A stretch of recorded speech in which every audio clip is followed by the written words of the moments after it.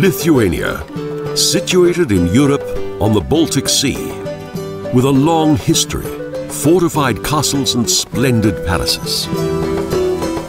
A country that has many religious buildings, and also in which amber is to be found, and where religious faith has become an art form.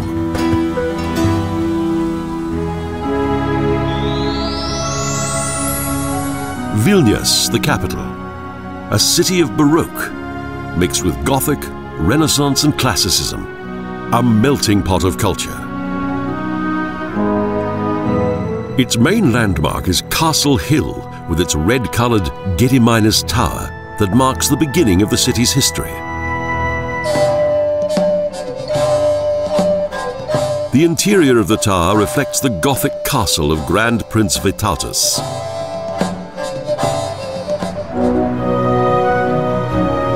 Where today is a splendid city, in bygone times were the first simple dwellings.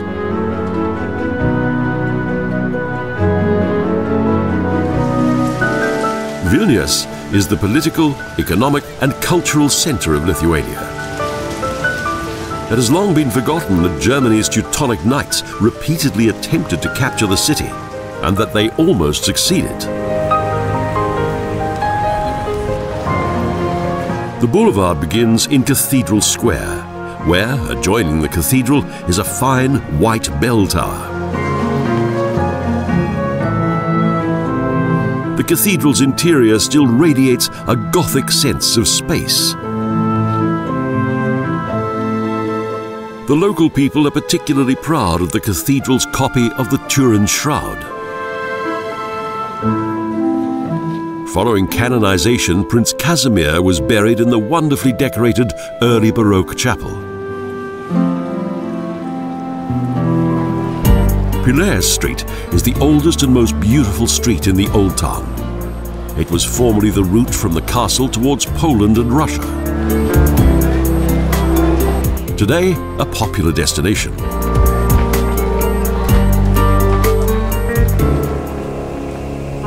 In 1514, Konstanty Ostrogski, great hetman of the Grand Duchy of Lithuania, had a Russian Orthodox church built here. In the 18th century it was burned down and then rebuilt according to late Baroque design.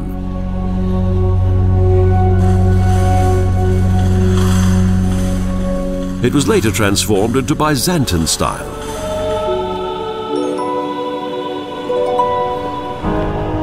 One of the symbols of the city is the Gate of Dawn, upon which a castle was built.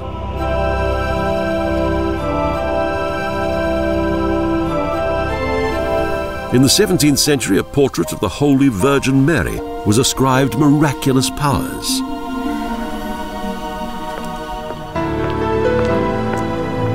The University of Vilnius was founded in 1579.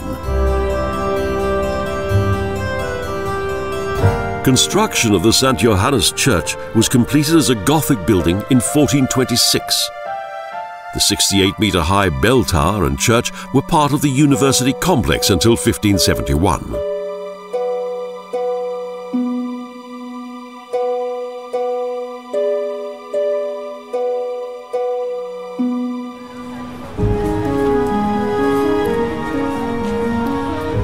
The atrium in front of the observatory is one of 12. The old Littera library and its paintings are protected by magnificent vaults. They contain around 5 million books that date from the 15th to the 18th century.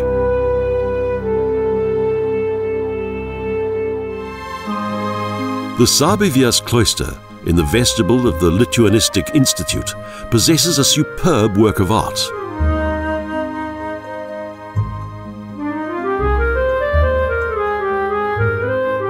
The reading rooms of the university are the magnificent Prans and Smugelvicius halls, as well as the Joachim Leleuel Hall, noble spaces in which to study original historical texts.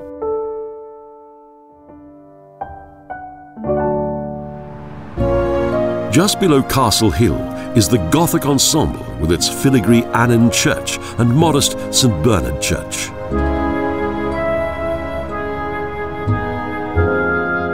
The large wooden altar dates from 1614, and the 12 wooden side altars were created later by sculptor Daniel Giotto.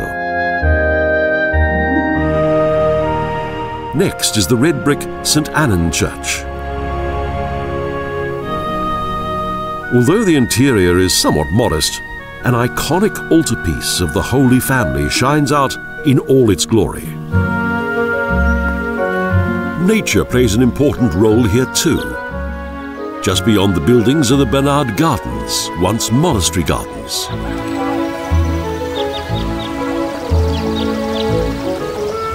Only one of the city's former 96 synagogues has survived.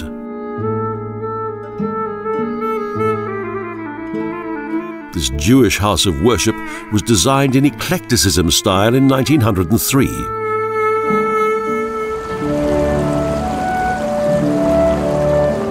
In our journey back to the historic centre beyond the river Vilnius' 5 bridges is the artist republic of Udzupio. Its constitution is written on walls and glass plates. Creativity is all around, and all kinds of art can be found here. So Vilnius was designated as a capital of European culture.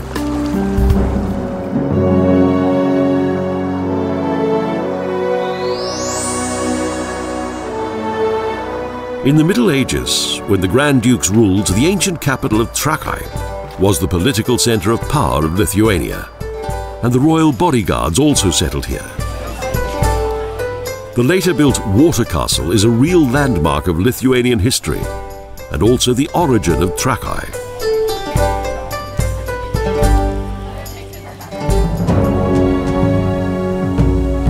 Grand Duke Vytautas had the water castle extended, and from it ruled a vast empire, which for a short time stretched from the Baltic to the Black Sea.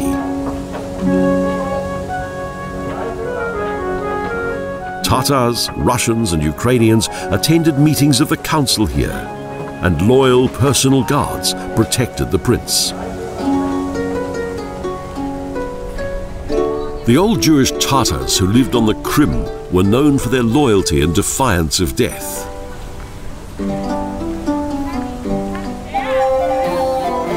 The large throne hall consists of stones and bricks of different sizes and contains typical Gothic vaults and arched windows. Grand Duke Vytautas was well educated, spoke German, Italian and Russian, and understood Tatar. He was also very hospitable.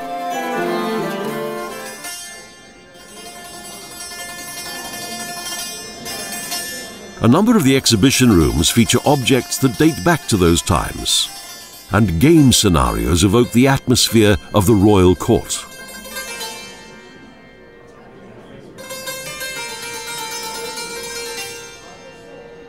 The wife of Vytautas accompanied her husband on his travels, and she was also able to read and write.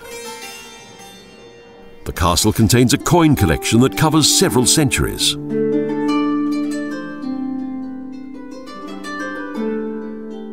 Embossed coins made of various metals. Indeed, it was the Duke Vytautas who made an alliance with the Teutonic Order and came to power in 1390. Within the former treasury are objects that belong to the Teutonic Knights.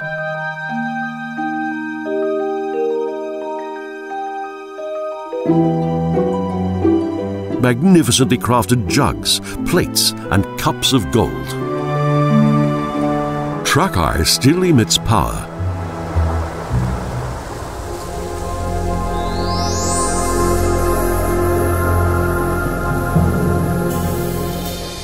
Around 40 kilometres northwest of Vilnius lies the archaeological site of Kernave, Lithuania's Troy. The exhibits date from the 10th century BC until the early Middle Ages. During the 1st centuries AD, large settlements were established in the Pajauta Valley, which were protected by the Castle Mountains.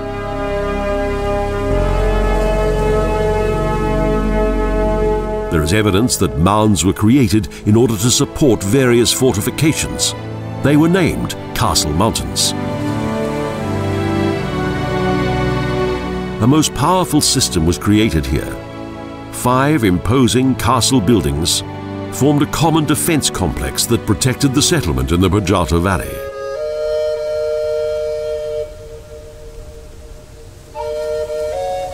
The reconstruction of a medieval settlement shows a fenced-off area with numerous scattered wooden huts.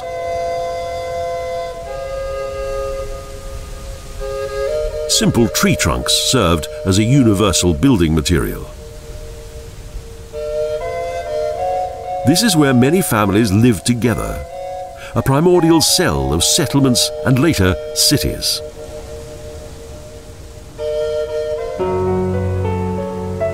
As excavation has taken place here for many years, the Archaeological Museum is an important building.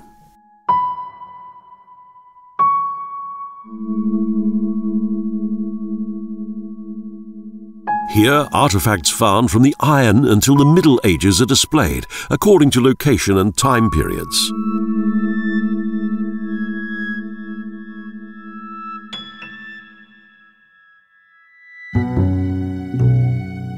Evidence of a burial culture was discovered, such as the tomb of a horse that was found in 1998.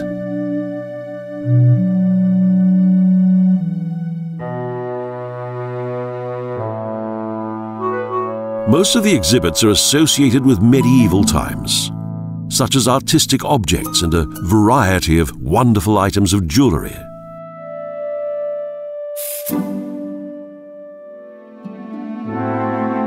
The Middle Ages were the time when Kernave became the oldest known capital in Lithuania, even prior to that of Trakei.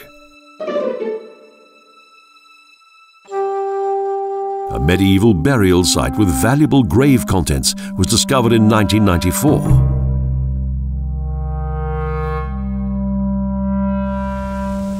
Here are the roots of the Lithuanian state.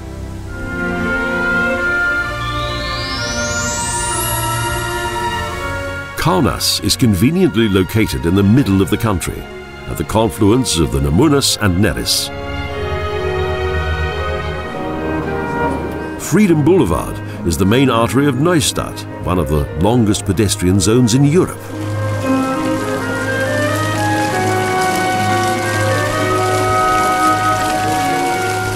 It ends with the Neo-Byzantine church of St. Michael Archangel Soboris, a city landmark with 5 domes.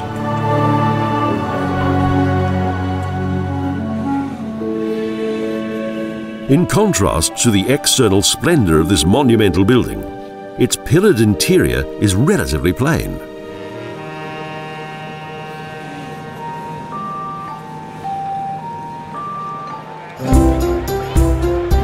The old town, with its partially preserved castle, has retained the charm of medieval times.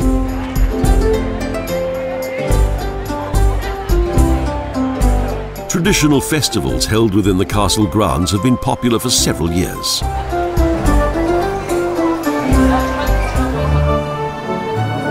The centre of the old town is Town Hall Square, that contains a church that resembles the white-coloured Town Hall with its 53-metre-high tower. Trees and old lamps adorn the square, from which there are several small lanes.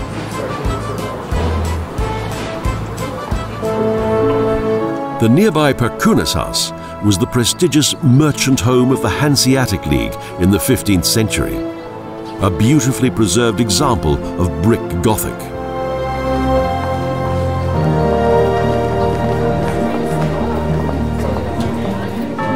Vytautas Church was built on the banks of the river Nemunas. It was attended by resident foreign merchants in around 1400 AD. Both the church and tower are examples of Lithuanian Gothic. This sacred building belonged to the Franciscans, who lived in a wooden monastery next door. The building frequently experienced wars, fire and floods, but it was rebuilt upon the footprint of a Latin cross.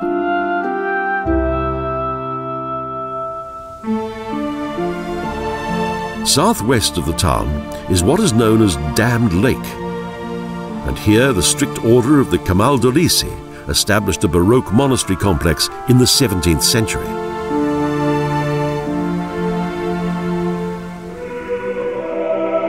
Under the direction of the Italian brothers Puttini from Florence, arose a magnificent church building, of which the interior was created by numerous designers from across Europe.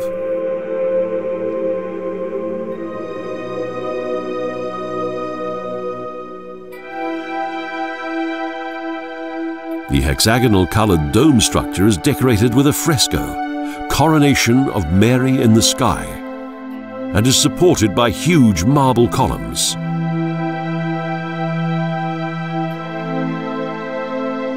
After the Second World War, the monastery and church collapsed.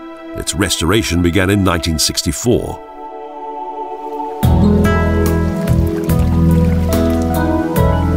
Kaunas Zoo is situated in a deep valley on the slopes of Gestupas Creek by the northern flank of Vytautas Park.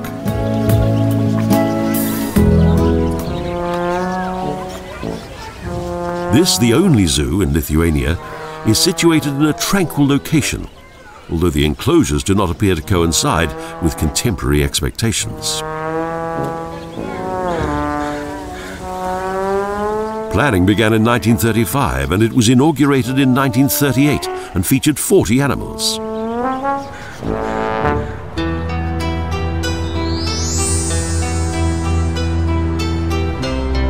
Located north of the Baltic Sea is Klaipėda, Lithuania's third largest city.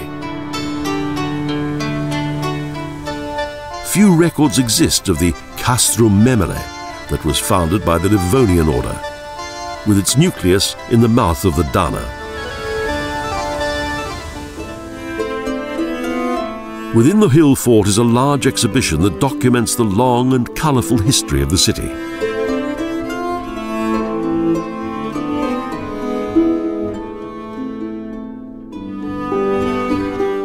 A model of its early days depicts how it all began.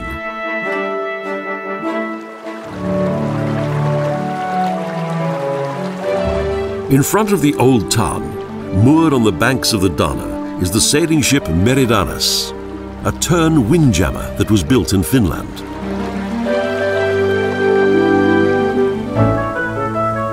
By filling in some of the moats, a marketplace was built here in the 17th century.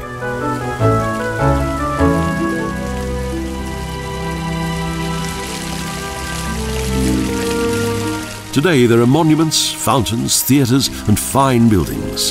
Theatre Square became the centre of the old town.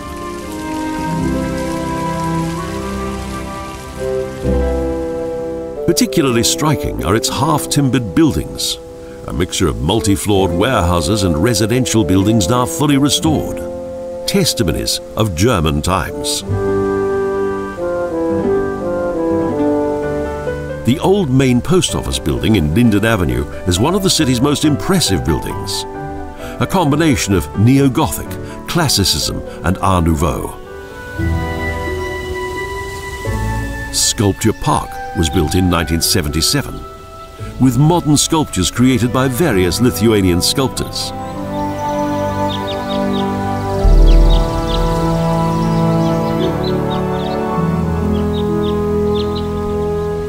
Next, in nearby Palanga, on what is known as the Amber Coast, we visit the Amber Museum.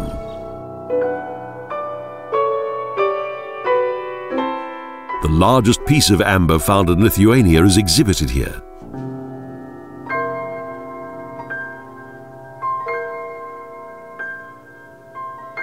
As well as gorgeous jewellery made from fossil resin that petrified under natural pressure over a period of millions of years.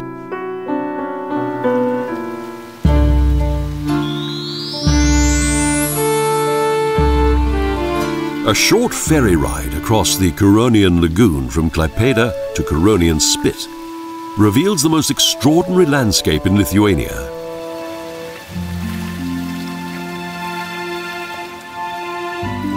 Alexander von Humboldt described this natural phenomenon as one of the strangest and most beautiful coastal regions in Europe.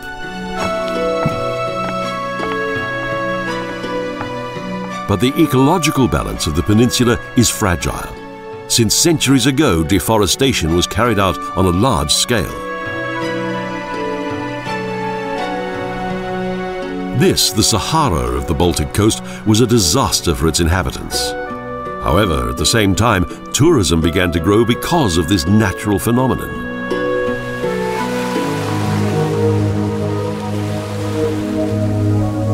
Here, the Panitten Dune is a good example.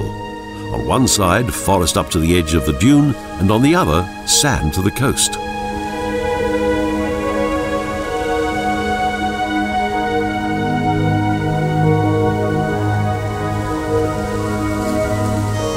Nida is the southernmost region of the Lithuanian section of the peninsula. Colorfully decorated fishermen's houses offer souvenirs for sale. It's very popular with tourists. Painters and writers have always used the beauty of Nida as a source of inspiration, including Thomas Mann, who built a summer house here in 1929, which is now a museum and meeting place.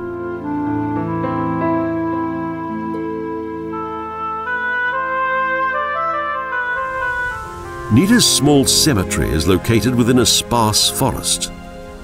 There are various wooden crosses, along with the tombs of famous citizens such as Hermann Blöder.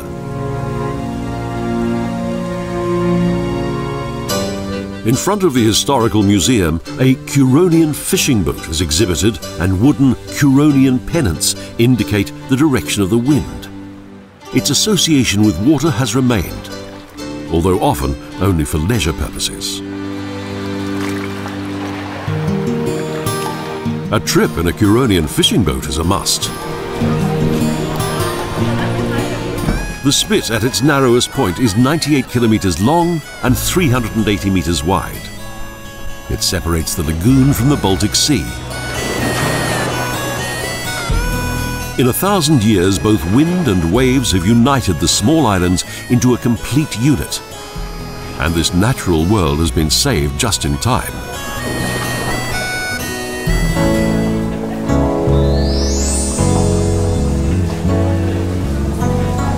On the edge of the Zemait Highland in the north lies Şiauliai, Lithuania's fourth largest city, much of which had to be rebuilt after the Second World War. And that, since the 16th century, has been an important market and trading city. Sundial Square is the city's main landmark, with its impressive sundial that was created for the city's 750th jubilee in 1986.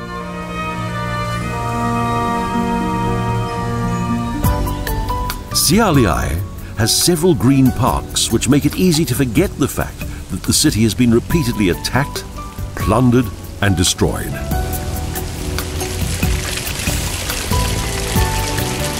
With its narrow windows and towers, the Renaissance Peter and Paul Church resembles a castle.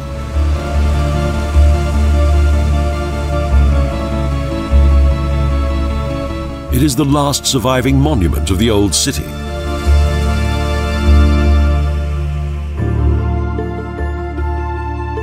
Its interior is dominated by plain white, plus the Stations of the Cross and golden chandeliers.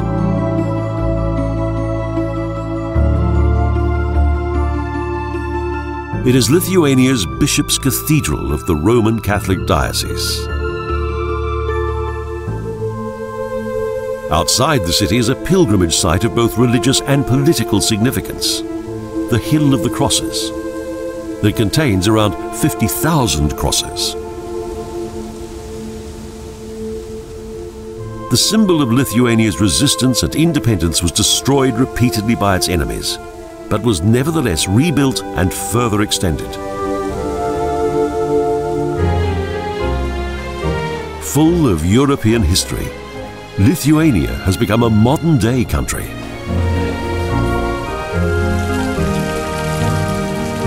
With magnificent castles, ancient towns, nature and culture, a destination that is bound to please.